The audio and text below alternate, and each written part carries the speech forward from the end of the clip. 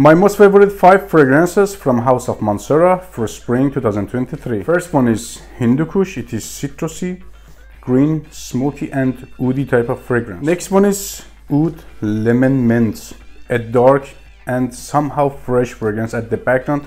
Nothing that much here lemony and minty, but definitely you're gonna get some freshness. Next one is Lemon Lime. It is fizzy, zesty, green and woody. Reminds me of New from House of Cedrat.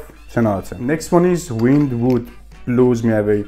Oh my goodness, it is leafy, citrusy, leathery and dirty. And for sure Cedrat Boise is at the top. It is citrusy, creamy, woody with ton of patchouli and leather at the base.